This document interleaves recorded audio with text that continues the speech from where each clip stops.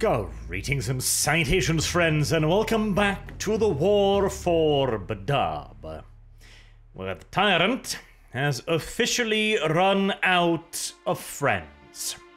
With the Lamenters defeated by the Minotaurs, the Mantis Warriors driven into hiding by the Carcharodons, and now the Executioners turned against the Astral Claws by the dishonorable actions of an Astral Claws Centurion. Left Huron and his legion stands alone against an ever-growing number of enemies. It was time for a consolidation, a change in government, and theology in particular. On a semi-similar note, by the way, if you wonder where all of the other stuff on the channel has gone, I have moved all of the non-lore related activities over onto a second channel. The older videos have been made private for the time being until I can figure out exactly what to do with it. YouTube Terms of Service makes having unguarded gameplay, shall we say, a hazardous affair in this day and age. So this channel will concern itself exclusively with Warhammer and 40k, a little bit of Starship Troopers and lore in general, and perhaps the occasional commentary on the hobby as well. I did see some of the new models announced, for example, and maybe I'm just getting old, but god damn it, some of them look hideous, in my opinion, to the point where I don't even know what the hell they're supposed to be representing anymore. But that's a gripe for another time. If you're interested, the link to the second channel will be in the channel description down below. Now, Huron had seen the last of his allies not merely just leave him, but betray him, and actively begin to strike out against those few remnants of Astral Claw's power and authority outside of the BADAB sector. This pushed him finally and irreversibly over the edge. He held a massive speech broadcast to the entirety of the BADAB sector and beyond, where he utterly and completely condemned the bankrupt, rotting carcass fit only for the grave that was the Imperium of man.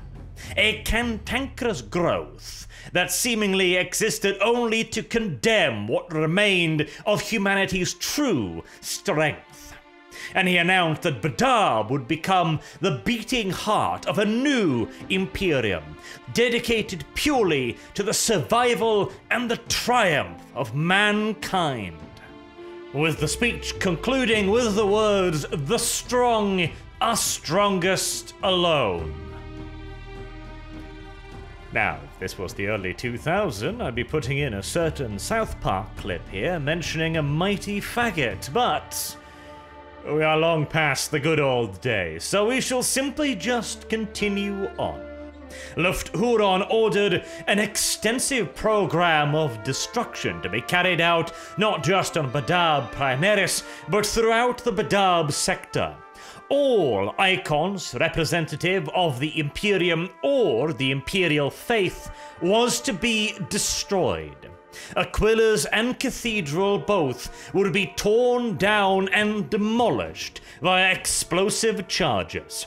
Every sign of the Imperium or of Imperial administration was to be removed forevermore from the BADAB sector. This radical process of decolonialization, I couldn't resist, culminated in the mass execution and slaughter of all administratum personnel and clergy members.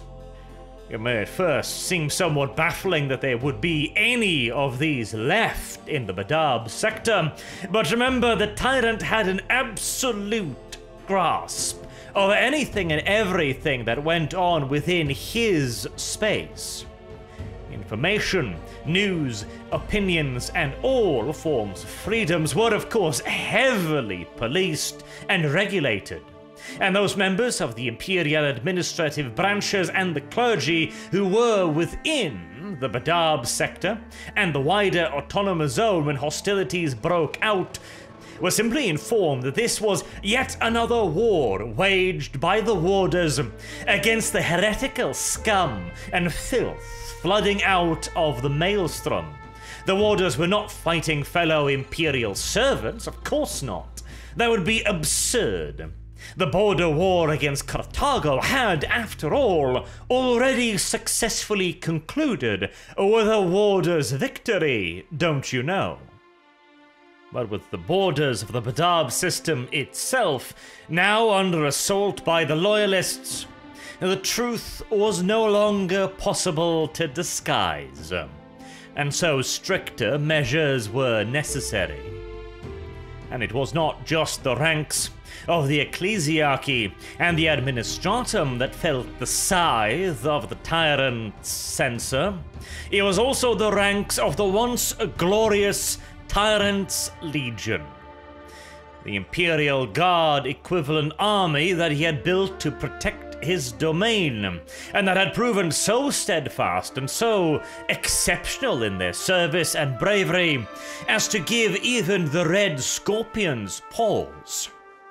But recruited from amongst the populace of the autonomous zone, they too were loyal citizens who had been convinced by the Astral Claws that they were fighting heresy as usual. In void warfare, this is hardly a difficult ruse to pull off, as the crew will never even see the ship they're firing at, much less so the crew. In ground battles, it gets a little bit more difficult. But adequate numbers of commissar equivalents can make it dangerous to ask any questions. Repeated engagements with the God Emperor's own Astartes, however, had been chipping away at the morale of the Tyrants' Legion for quite some time. Additionally, they had suffered extensive casualties throughout the war, as they had often been made to bear the brunt of the fighting, as their Astartes masters were always severely outnumbered by the heretical traitors from outside the autonomous zone. What remained of the Legion now was a mere shadow of itself. And as Luft-Huron swung the scythe through its ranks, decapitating anyone whose loyalty might be questioned, or who had learned too much in the preceding years of the conflict, finally reduced the shadow to the merest spectre. It was still a significant fighting force, equipped with its own armored division, artillery units, and still some fanatically loyal personnel. But the leadership, the discipline, and the genuine belief in that they were doing the right thing protecting their homes that allowed the Legion to stand up straight in the face of even the Red Scorpion's wrath was long gone. And perhaps that was for the best. The men that had spent their lives, their blood, their tears, and their sweat defending the autonomous zone in the name of their worthy masters, the Astral Claws, would not have liked to see what those self-same masters had now become. Luft-Huron's tyranny had only just begun. The Astral Claws had been an honorable fighting force. They had thought they were doing the right thing in protecting the autonomous zone, in upholding their ancient rights. And they had treated the people of the autonomous zone quite generously. The tyrant's rule was strict, no doubt about that, but it was also orderly and merciful in its own way. This was an area of space constantly riven with pirate activity, with raids, with marauding orc warbands of strife, of heresy, and constant danger. The tyrant's rules may be harsh, but they were fair, applied evenly to all social stratas and to all Imperial servants within the autonomous zone. And they provided safety, security, prosperity, and stability to the populace. But as the Claws grew ever more desperate, they began to view the populace quite differently.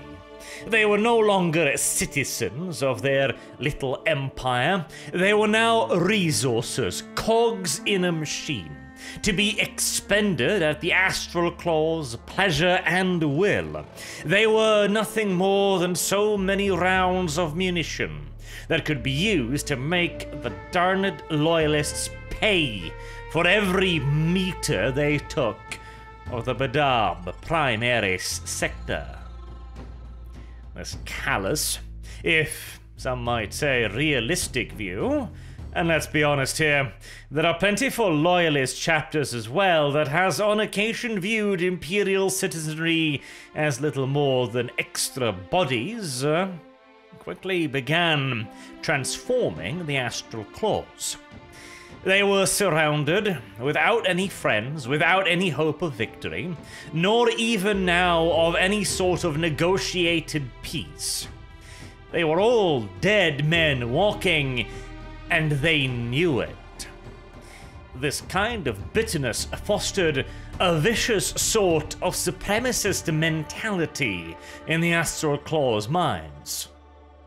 What was once concern for the citizenry turned into a rationalistic appreciation of their potential to hinder their foes, and that in turn turned into a sort of disregard at first, and then slowly but surely, loathing, hatred.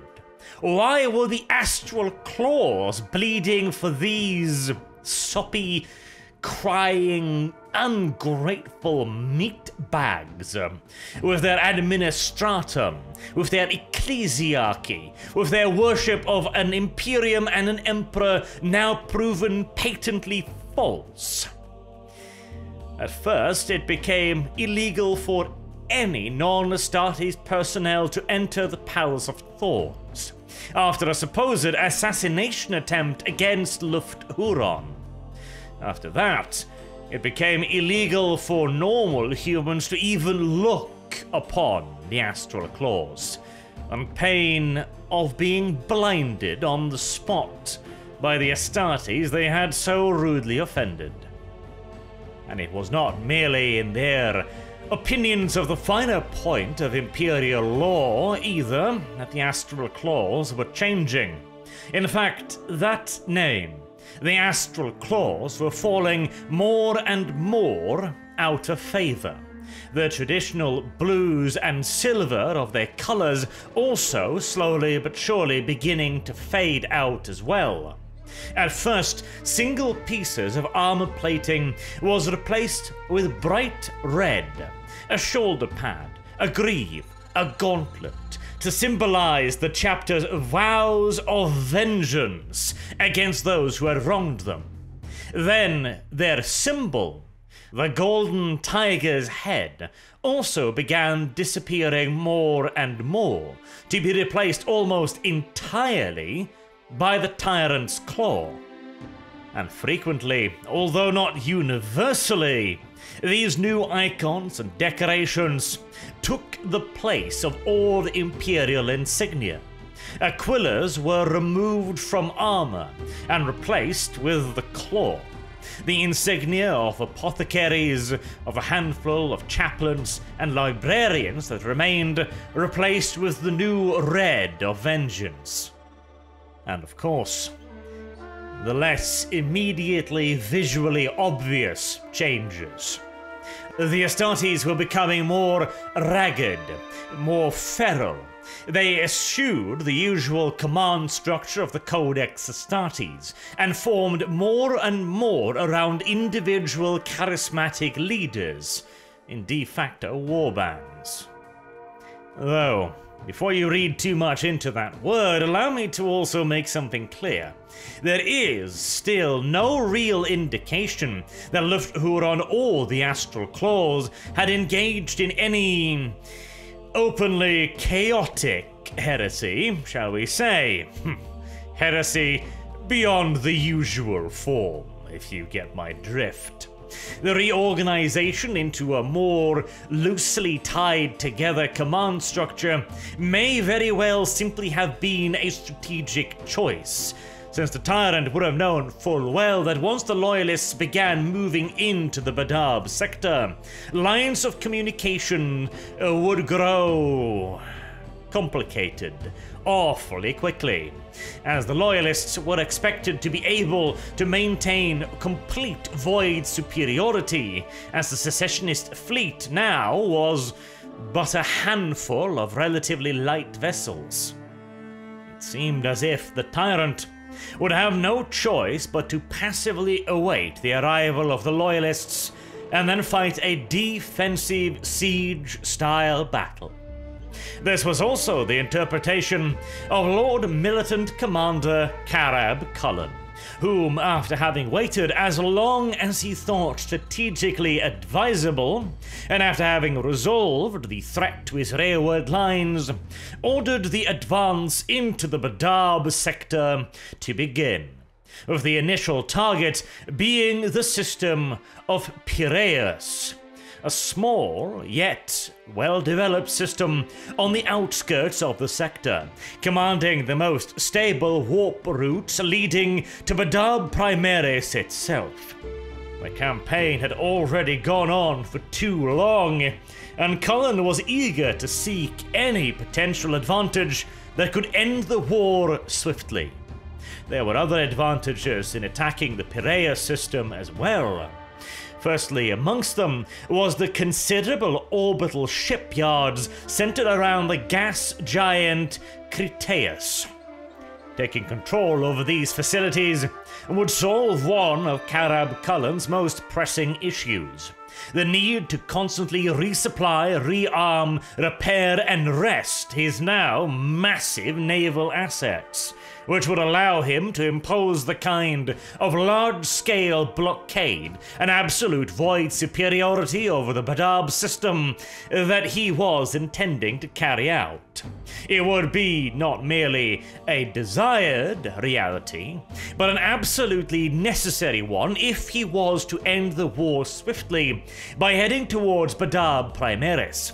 If the Tyrant was able to repeat his previous actions of focusing reinforcements into the BADAB system, now in a smaller scale to BADAB Primaris itself, then the planet would become a much tougher objective.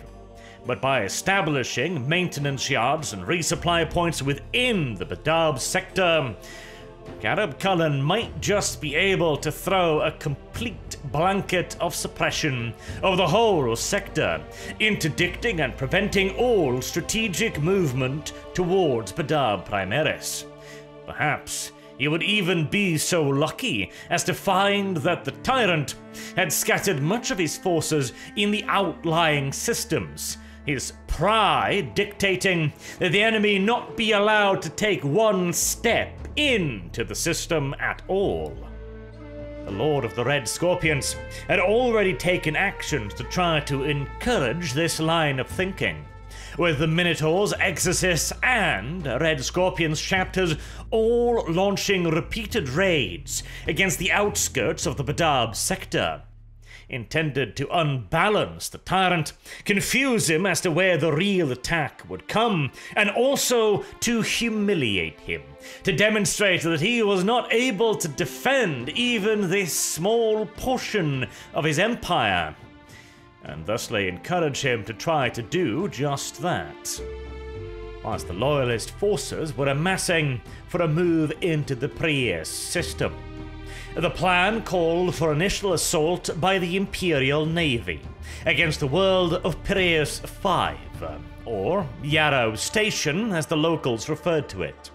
This was an industrial world, not a large-scale forge world, but one that produced a great deal of the locally refined materiel, and was also responsible for supplying the naval yards around the gas giant Cretaeus. Its seizure, rapidly and with as little damage to its infrastructure as possible, would allow the Loyalists a great deal more flexibility in the use of the naval yards, as they would be able to utilize the Separatists' own supplies to rearm themselves for a further offensive. Once more, this would be key if an attack against BADAB Primaris was to be launched swiftly, before the Tyrant could reorganize his forces. To further ensure a swift conquest, the land element of this invasion would consist of the Exorcist chapters and the Red Scorpions, with a combined total of 6 companies, some 600-odd Space Marines, with supporting Imperial Guard elements to be deployed after they had secured an initial landing zone and decapitated all local resistance. The majority of these Space Marine forces would come from the Exorcists chapter. They had recently dispatched further companies to the conflict, and Carib Cullen had kept them in reserve up until this point, to ensure that they would not be whittled away like so many other formations devoured by this seemingly endless conflict. I'm sure the Red Scorpions chapter master would have preferred to use the majority of his own troops, but to make sure that the Tyrant saw the threats against his borders elsewhere as truly legitimate, the Red Scorpions, the primary loyalist force, needed to show the flag visibly on the outer edges, and preferably as far away from their real target as possible. It would have been an even more convincing charade if Carib Cullen himself was leading the raiding efforts, but that was one honor that he was not ready to give up just yet, and he would assume personal command of the Loyalist forces moving into the Piraeus system, giving him a prime side seat to the first of many disasters to befall this campaign. As the fleet formed up and entered the warp from the Larsa system to travel to Piraeus, one of the ships, an Imperial Navy cruiser, the Spear of Mazoa, immediately suffered a catastrophic Gellerfield malfunction as it slipped into the Imperium, seeing the entire vessel and all onboard crew simply disappear in a split second, as it and everyone on board was torn from reality and sent hurtling unprotected into hell. Hardly an auspicious start to the journey, but neither was it all that uncommon of an occurrence either, particularly this deep into the autonomous zone. What was worse was when the usually stable route to the Piraeus system suddenly turned treacherous. The Gellerfields of several vessels were placed under immense strain as it was clawed at by immaterial forces. Generators overloaded, and systems were damaged, with the energy spiraling out of control within the vessel itself, blowing out sensitive equipment and causing yet further feedback damage to ricochet through the vessels. In turn, this also caused the rest of the fleet to begin scattering, to drift apart during the long voyage through the warp. First one ship fell out of formation, then a second, and a third, and a fourth, and a fifth, until what was once a fleet was now little more than a random gaggle of individual ships, hopefully still heading in more or less the same direction. The hope swiftly dashed when they arrived in the Piraeus system. Carib Cullen's own ship was one of the first to arrive, seemingly completely alone. But fortune had not yet completely abandoned the master of the Red Scorpions, as his fleet slowly but surely began to trickle into the system over the course of the next 4 to 6 hours, though they were scattered over an immense area of space and all cohesion had been completely lost, which forced the commander of the expedition to choose between either stealth by sending his ships into the system piecemeal on a minimal drive, or to order them all to burn engine to the fullest, hoping to regain some semblance of order before needing to launch their attack upon the industrial planet. Karab decided on the latter. He had no real firm intelligence of the system, and only the vaguest inclination as to what could possibly be hiding within it. And it would be far too great of a risk to take with 6 companies of Astartes to have them coast into system, deprived of mutual assistance.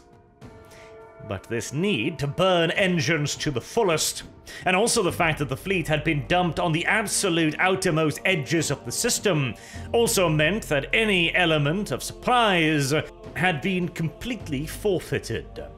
And the defenders would have days to ready themselves, as the energy signatures of dozens of warships lighting their engines to full would be easily spotted. But knowing something is coming and stopping it is not necessarily the same thing. Cullen had been biding his time for a reason, and the Loyalist force, even without the poor, unfortunate spear of Mazoa, was a significant formation.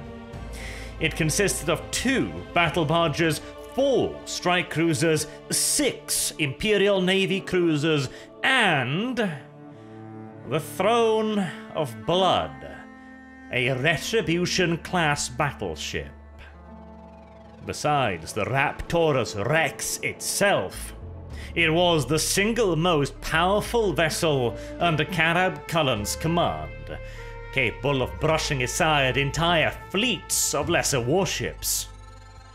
And in addition to this majestic display of martial might, came also a significant number of smaller escort-class ships, frigates and small navy destroyers, along with a sizable contingent of minesweepers and small scout crafts. The Tyrants' love for hunter-killer minefields had been discovered much to the Loyalists' cost on multiple previous occasions.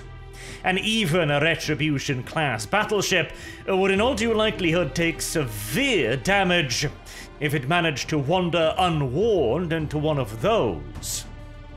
And of course, at the end of the flotilla, hanging around the rear echelons for protection, were the troop transports, Imperial Guard regiments, and also a large inquisitorial detachment of stormtroopers, both to act as a strategic reserve to exploit any gains made by the Astartes, which would form the spearhead, and also to act as a potential garrisoning force, should the system this deep within the Tyrant's domain prove uncooperative. As for the secessionist forces, Karab Cullen had not needed to worry, it would appear, as long-range auger scouts at full power, after all, there was precious little point in trying to hide now, only detected a dozen or so defense monitors, massive, barely mobile weapons platforms, essentially placed in space to provide long-range gunnery support to light skirmishing fleet formations, which were also present in the form of a couple squadrons of locally produced destroyers of an old and long considered obsolete Pugius class design. In terms of real danger to the fleet, the minefields were a much larger concern, but with the net of sweepers running out ahead of the fleet, they were easily discovered and then either disabled or avoided outright. There was also the concern of a handful of larger defense platforms hanging in orbit around Piraeus 5. These could potentially provide quite dangerous long-range fire support to the defense monitors and the Pugius-class destroyers. The Tyrant had undoubtedly designed the defense specifically to see off large-scale raiding formations, and for this purpose, they were absolutely adequate. Often possessed of outdated or barely functional auger equipment, the pirate fleet would have a hard time navigating through the sporadically placed minefields of the outer edges. Then, once they had bypassed them, they would be engaged by a skirmish line of the Pugius-class destroyers, supported in turn by the defense monitors and the weapons platforms, providing a quadruple line of defense more than capable of delaying nearly any raiding fleet for a very long time indeed. And should it decide to try and press the issue with an aggressive assault, equally able to inflict serious, potentially outright crippling damage on it. But this potential was entirely reliant upon the fleet outranging and outgunning a sporadic, poorly maintained and organized pirate flotilla against the phalanx of cruisers, battle barges, strike cruisers, and a battleship. That was not going to work out quite as well. Seeing no reason to delay further, Cullen gave the order for the fleet to head towards their designated objectives at full speed, ignoring the defense fleet as much as possible. They were unlikely to provide much in the way of any real challenge after all. The fleet did, however, encounter one very unexpected assault. It turned out that the locally designed destroyers were also equipped with a surprising array of long-range heavy torpedoes, mounted both within and externally on the vessels, allowing them to attack, withdraw, and attack again, firing torpedo salvos well outside of the Loyalist fleet's ability to engage effectively. At such extreme ranges, lance batteries, and even less so bombardment cannons, were simply not able to calculate an effective firing solution against the nimble destroyers, and their own torpedoes even less so. Though, at these kind of ranges, the destroyers too had a very slim chance indeed of actually scoring a strike against the Loyalist flotilla. But when you have the opportunity to do so, always expend ammunition before men, as I like to say. And there was always the possibility that they could get lucky. And if they could continue these torpedo runs with nearly no risk to their own safety, and they were also really impeding the Loyalist fleet's progress, they were constantly forced to take evasive maneuvers and rapid course changes and adjustment in speeds to remain evasive targets, delaying them for several crucial hours. And this was but a taste of the resistance that the Piraeus system was about to offer up to the Loyalists. Reaching their mission point, the bulk of the Imperial Navy warships, including the battleship Throne of Blood, headed towards Piraeus 5, the industrial planet, whilst the majority of the Space Marine strike force diverted to the moon of Cretas Secundus, the location of the large orbital naval facilities orbiting the gas giant. The Imperial Navy's objective was to achieve void superiority above Piraeus 5, and potentially also carry out a close-range bombardment against strategic targets, which could then later be exploited by the Adeptus Astartes and the Imperial Guard. But as Vice Admiral Kagawa, commanding the Throne of Blood, later remarked, quote, "They fought as if the tyrant's claw was at their necks, and they feared him far more than mere death at the muzzles of our guns," end quote. In reference to the desperate near-suicidal defense of the secessionist vessels. Despite being hopelessly outgunned and out-armored, the smaller destroyers and defense monitors continued their assault upon the Imperial Navy, causing disruptions, damages, and delays far beyond what their tonnage would suggest, although in turn they were also obliterated by the massed batteries of the Throne of Blood. And in the end, the Imperial Navy strike force was not able to really complete either of its objectives.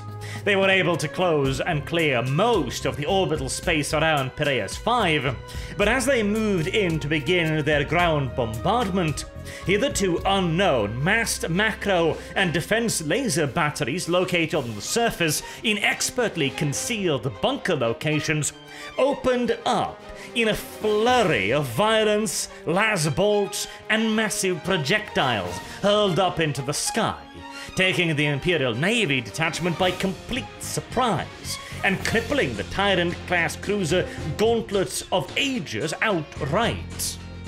Such was the surprise and the ferocity of the bombardment that Vice Admiral Kagawa saw no other option but to order an immediate withdrawal from the orbit of Piraeus 5. These defenses could not be overcome in a haphazard manner. They would require scouting, surveys, analysis, and a careful approach. However temporary, the defense of Piraeus 5 had held. Meanwhile, on the moon base, the Loyalists' effort were meeting with more success. Leading the first wave of Space Marines down personally, Garab Cullen made planetfall outside of the lunar base's main citadel. Just as originally planned, the Exorcists and Red Scorpions intended to storm it, decapitating the defenders and ending the battle swiftly, so as to not endanger the dockyards and the vast construction and supply facilities that kept it operational. But as the Red Scorpion's chapter master was rallying his Astartes around him to push on towards the central citadel, they were assaulted from all sides by howling, blood-maddened gangs of what looked like civilians. Likely the workers, specialists, and administrators of the dockyards themselves, wearing improvised gas masks and wielding weapons that were little more than broken pieces of metal and machinery.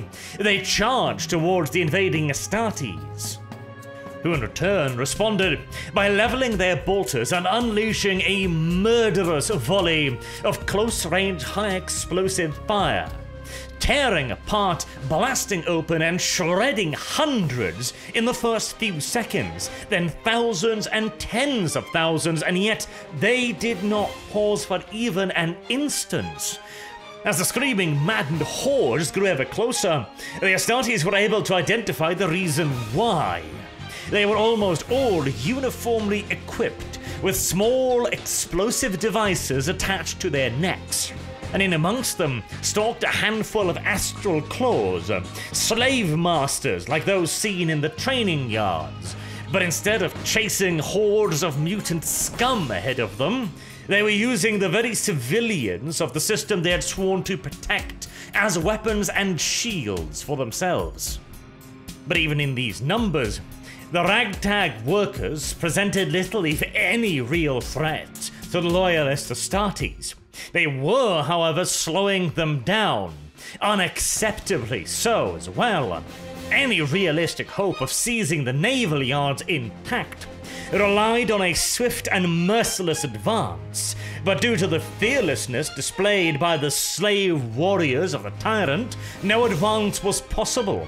Even if they could not really hurt the Astartes, their sheer numbers formed a wall stopping them from advancing. Luckily, the rest of the lunar station's installations appeared to be more or less as reported by advanced inquisitorial agents. There were little evidence of overt militarization or prepared defenses.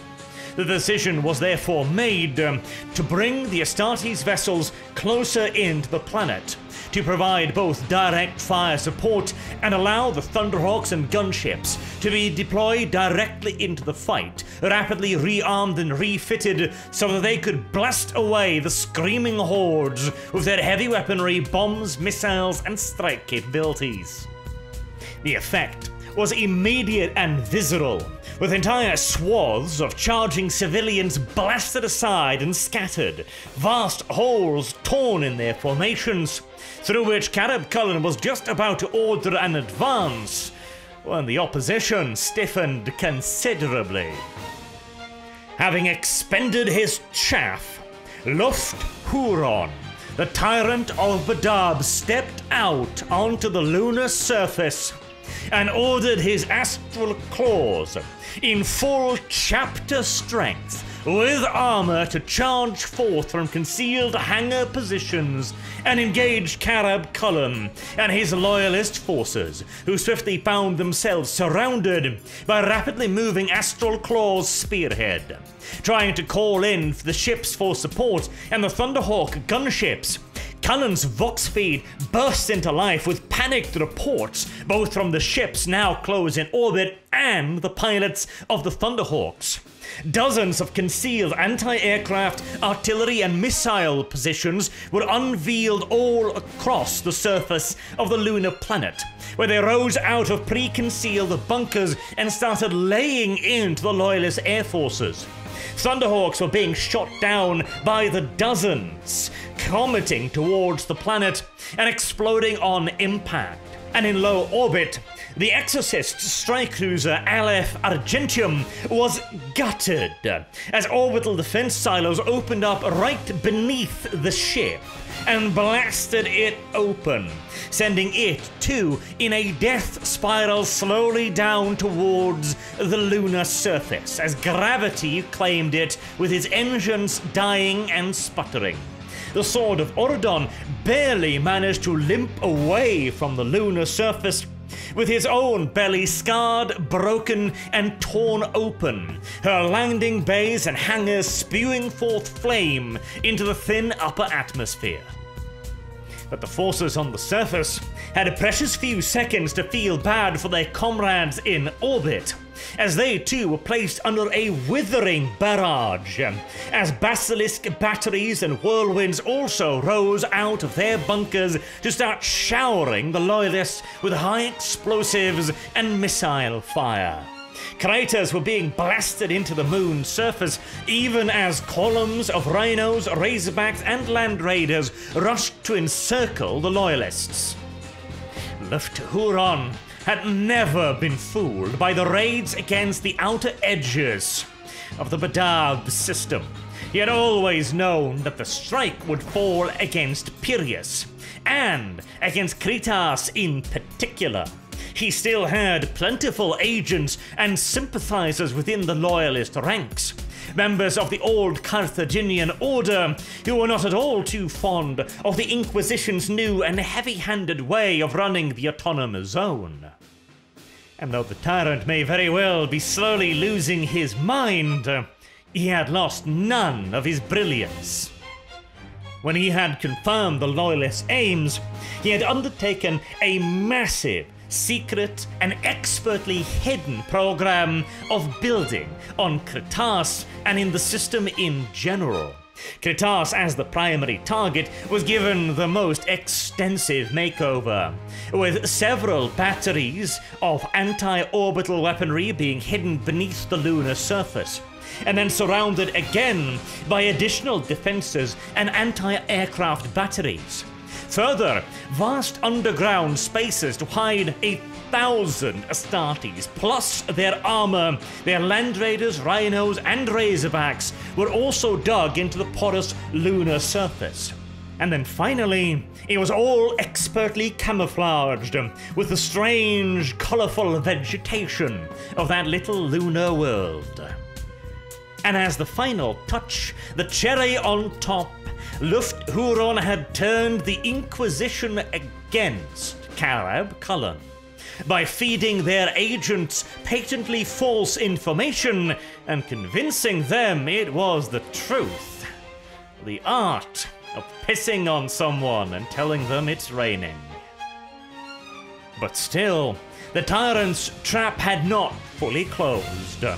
Even as Cullen's Vox speed was blurting out an endless stream of disastrous information regarding the situation on Kritas, and the news that the Imperial Navy was retreating from Piraeus 5, he also received word of a secessionist armada which ripped its way into real space at the edge of the inner Piraeus system. The only silver lining to be found here was that at least the Tyrant's once glorious fleet had been much reduced over the many years of war.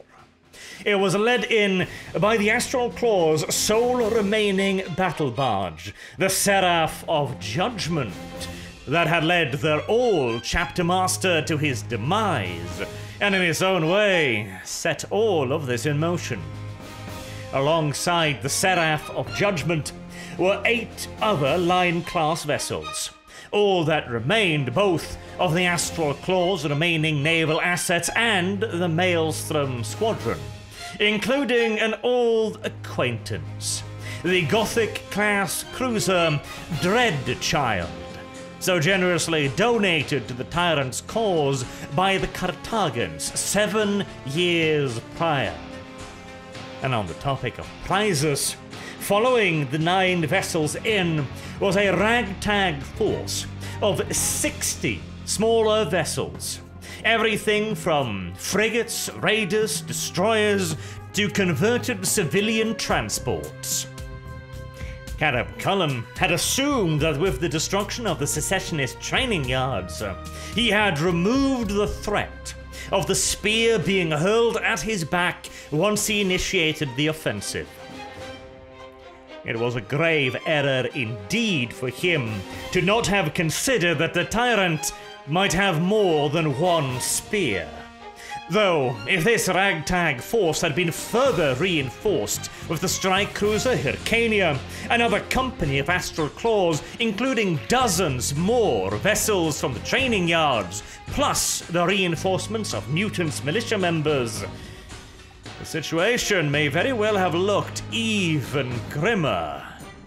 Full comfort that, though, to Cullen, as whirlwind rockets exploded all around him.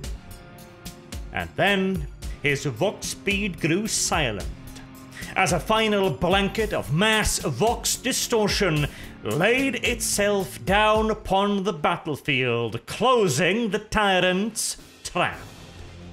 Vice Admiral Kagawa, now having lost all communication with the Red Scorpion's chapter master, and having seen the incoming forces of the Tyrant, was damned happy that he had ordered the retreat from Piraeus 5 as early as he had.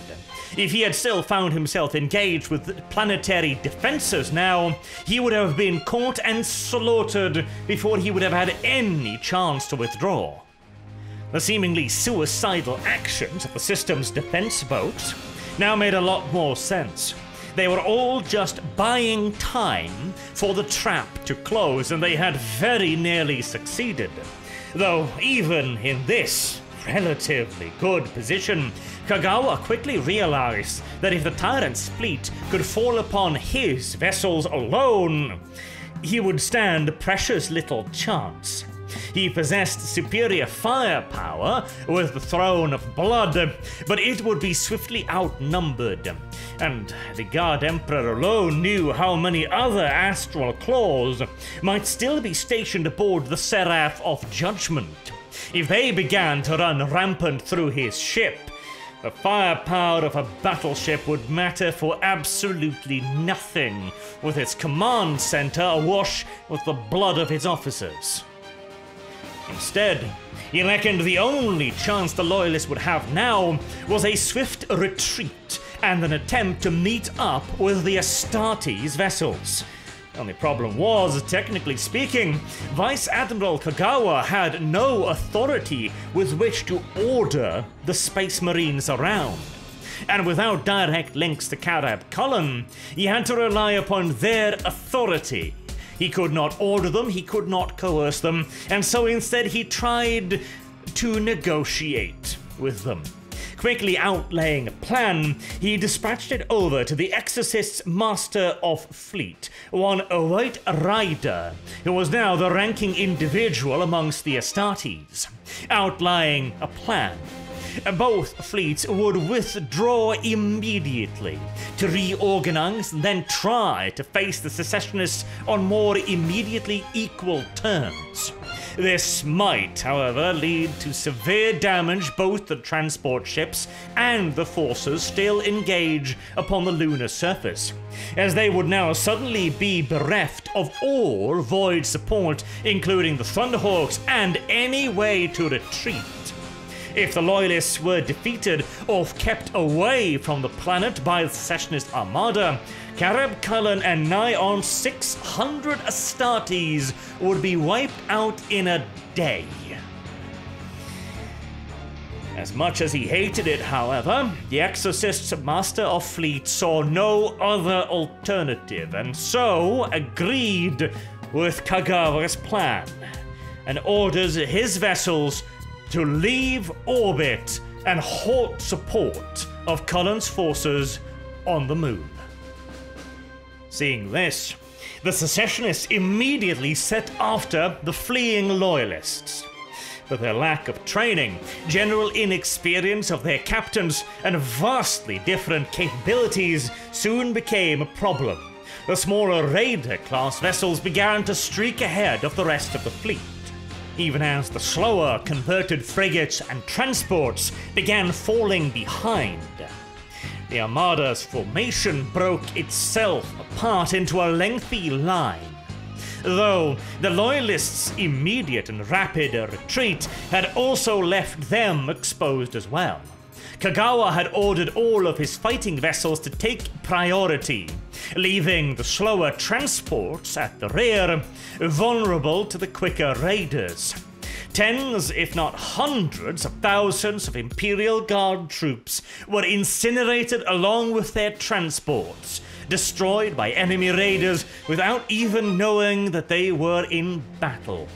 Seeing this, the Gauntlet of Ages, having already been crippled by ground fire from the planet, turned in to the approaching enemy fleet.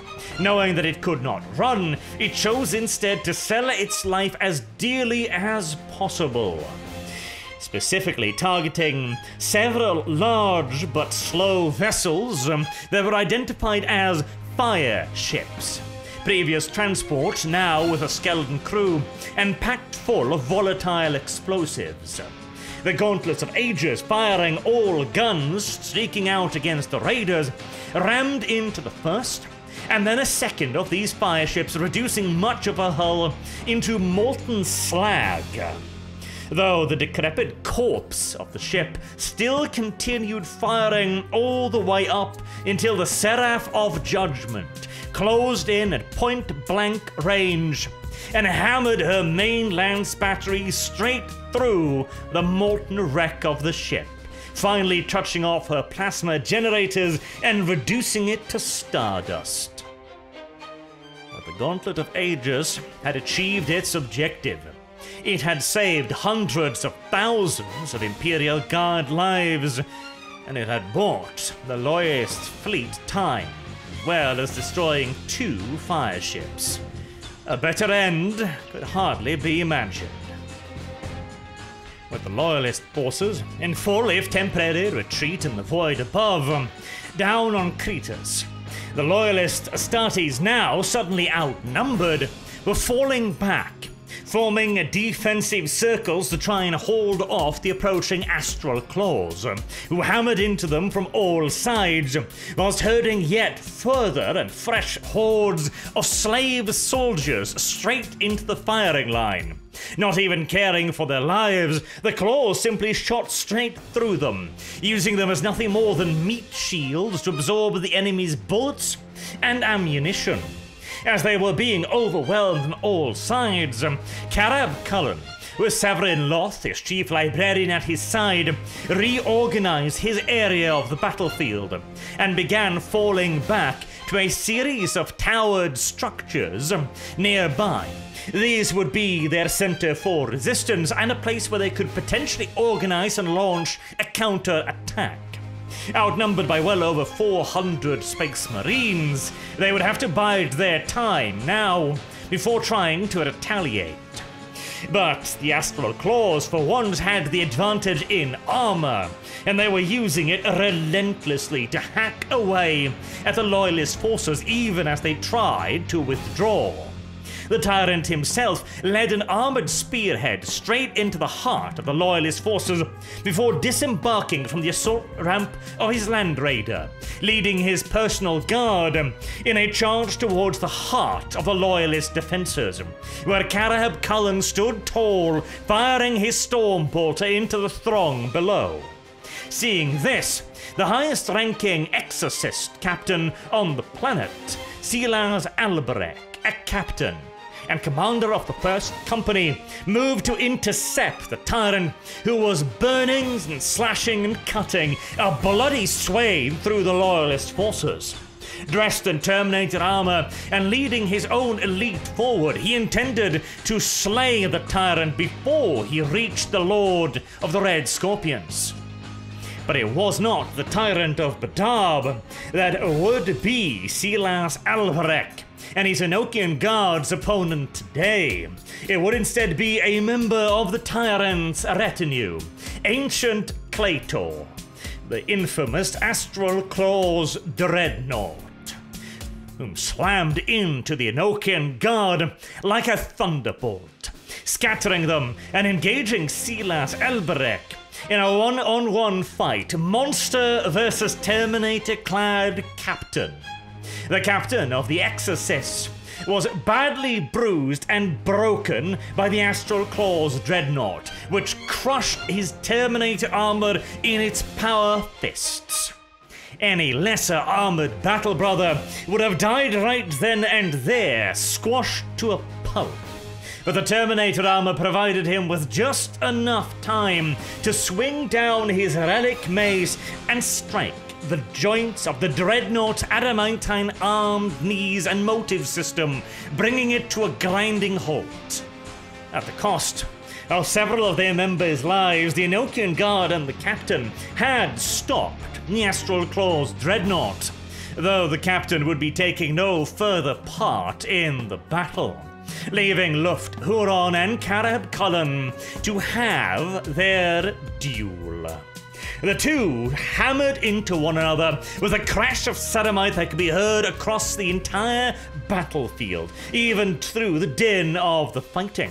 Both were protected by the finest Terminator armor their chapters could provide.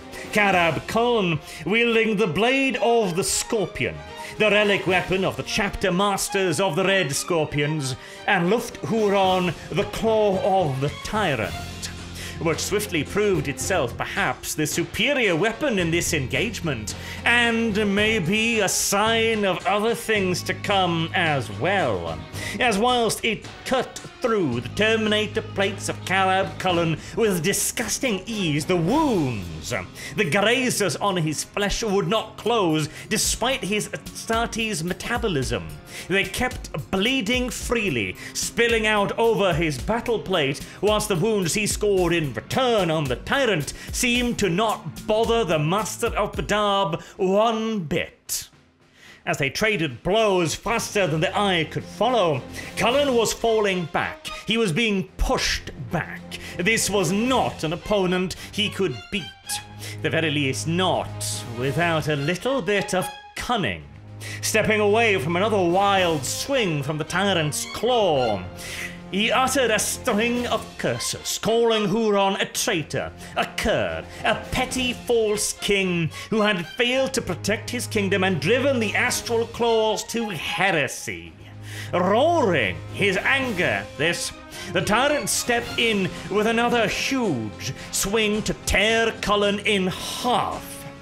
Expecting the frenzied strike, the master of the Red Scorpion stepped just out of the path and thrust his sword, two-handed, straight into the tyrant's side, seeking it to drive it straight through his body. Whilst the pain would have crippled even an Astartes in mere moments, the tyrant once more seemed to not even feel the blow and instead spun on his own heel, ripping the sword free from his back and swinging out the claw of the tyrant, burying it deep into Carab Cullen's chest and tightening the claws around his heart. Sensing death mere moments away, Cullen threw himself back, tearing the claw from his own chest in doing so, but just barely saving himself. the Tyrant's claw closing on empty air where it should have crushed 2 hearts. And before he could make a second attempt, Severin Loth and the rest of Carab Cullen's honor guard interposed themselves between the 2 fighters, and power-armored hands reached down to grab Cullen's armor and drag him away from the fight. The one-on-one showdown goes to Luft Huron.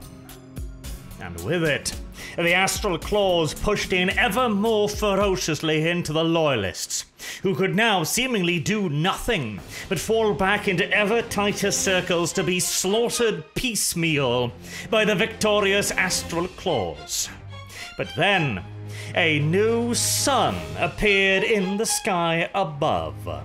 The Redeemer, the Exorcist's battle barge, its void shields at full capacity, was streaking into the upper atmosphere of the moon, its void shields lighting up as it continued to desperately try and keep the ship intact from the tearing forces of gravity, illuminating the whole battlefield and kicking up a storm of dust, fire, and debris.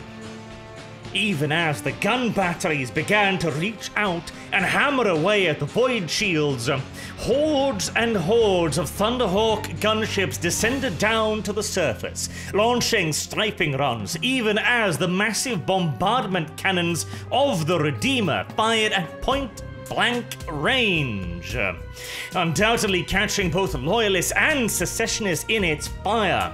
But it did force the Astral Claws to withdraw into their bunkers. Artillery barrages would continue, heavy weapons fire would streak out and shoot down scores more Thunderhawk gunships. But despite the appalling costs, the rest of the Loyalist forces were finally withdrawn, as the Redeemer, engine straining well beyond tolerances, finally managed to drag the ship out of the atmosphere and back into the void. Its engines near crippled, its weapon batteries alight from stem to stern. She would require years in dock before fighting again, but she did manage to escape. Unlike the ground war, the void battle had gone in the Loyalists' favor, much due to the lacking qualities of the Secessionists' remaining naval forces. Admiral Kagawa had outmaneuvered them in their first pass, and managed to bring all of his broadside firepower and his superiority in heavy vessels to bear against the piecemeal advance of the Secessionists, smashing, slicing, and burning apart their hordes of smaller, weaker ships. He was able to crush the most significant portion of the enemy's vanguard, before both fleets turned around and exchanged point-blank volleys with one another, broadside to broadside as they passed. The Dreadchild finally being put down, spiraling out of control, wreathed in fire after one of these. Another of the Secessionists' invaluable line ships was broken in half by the God-Slayer, an Exorcist's strike cruiser which rammed the Thought's Hound amidship, breaking the ship's back and destroying her utterly, at the cost of near crippling the Godslayer in return. Having now lost 2 of their main fighting vessels, the Seraph of Judgment flew into the midst of the battle, blasting loose broadsides at all sides. Many Loyalist ships as well were crippled and falling back, but the Throne of Blood, the mighty battleship itself, moved in towards the Seraph on Judgment on an apparent ramming course, a consequence that I would see even both ships reduced to dust and ruin. But just before impacting, as the Seraph turned to fire one last devastating broadside straight into the Throne of Blood's bow, the battleship unleashed a point-blank salvo of melter torpedoes, which could not miss. even as the lance batteries of the Seraph hammered into, scorched through, and blasted open the throne's prow. The melter torpedoes buried into the battle barge's critical internal structures, finding the plasma engines and detonating. The mighty ancient battle barge of the Astral Claws simply disappeared. But the throne had not gotten out of it all that much more cheaply. The detonation of a battle barge at point-blank range, plus the fact that most of its prow armor had been torn away by the Seraph mere moments before, saw the entire front of the battleship turned into a wreck of molten slag, hissing and fizzing in the cold void. The Throne of Blood might never fight again. But with the destruction of the Seraph, the remainder of the secessionist naval elements began to break apart and scatter through the system. The handful of remnants of smaller ships or slower ships, or those who had not been able to escape, were brought to bear, hammered into wrecks by the Loyalist ships, or boarded by the remaining Exorcists and Red Scorpions. It had been a prohibitively costly battle for the Loyalists, but this was all the secessionists had left. And as with so many engagements previously, the Loyalists could afford even the most disastrous of losses. The secessionists could not. And with the Redeemer carrying out its insane rescue operation, the landing forces were also brought out of harm's way, with nearly 3/5 being rescued, although many of those in turn as well were the honored dead, brought back aboard to keep them out of the grasping hands of the Astral Claws and their desecrating ways. Although the official numbers are not mentioned, BADAB Cullen's strike force of Astartes, 6 full companies. I would be surprised if even 3 remained.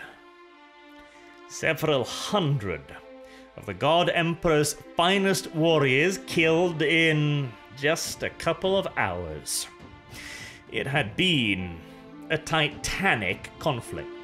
With the Loyalists withdrawing from the system, the secessionists were the technical victors. The Prius system remained in their hands, but they had gambled their entire fleet, and they had lost it. Never again would they be able to truly challenge the Loyalists in the void. And so the Prius system was practically lost to them, as the Loyalists could return later and simply bombard the planets into rubble and dust. The battle ended with Luft-Huron eventually ordering a withdrawal from the Prius system, having lost again his void assets. The only planet he could now hope to retain control over was the BADAB system itself, focused on BADAB Primaris and its surrounding planets, whilst the rest of the outlying systems making up the BADAB sector would now all be lost. On BADAB Cullen's side, however, recovering from his grievous near-mortal wounds, he had lost a significant portion of his fleet. He had suffered devastating attrition to the Exorcists and his own Red Scorpions. And he had also not been able to launch a rapid advance towards BADAB Primaris. Huron would be given all the time he needed to consolidate his remaining forces on BADAB itself. Both sides had gambled, and both sides had lost. The Tyrant had thrown the dice hoping to decapitate the Loyalists, to kill hundreds of Space Marines and annihilate a vast, powerful fleet formation it would probably take years to replace. He had killed many loyalist Astartes. He had near mortally wounded Carab Cullen, and he had mauled their fleet. But in return, he had lost his own navy as well. The losses suffered in the ground war were less important to him. He had held the advantage, and he had undoubtedly inflicted far more casualties than he had suffered. And I am sure he took a great deal of personal satisfaction as well in laying low his arch-enemy in the war. As for Cullen, he had gambled that he could seize the Prius system and forge on to BADAB Primaris and end the war quickly, with a minimum of bloodshed, by denying the Tyrant the reinforcements scattered throughout the sector. In this, he too had failed. He had expended the lives of hundreds of Astartes. His fleet, although faring better than the secessionist one, had lost several mighty warships, and those who remained were all heavily damaged or outright crippled. As a fighting force, it was essentially done. But unlike the Tyrant, he had reserves, though none nearby enough to intervene and stop the Tyrant from evacuating his forces. And so, the most expensive battle of them all, the battle for BADAB Primaris, was unfortunately still ahead of the Loyalists. Until next time, I have been Arch. Thank you all very much for listening, and I hope to see you all again soon. Till then, have a good day.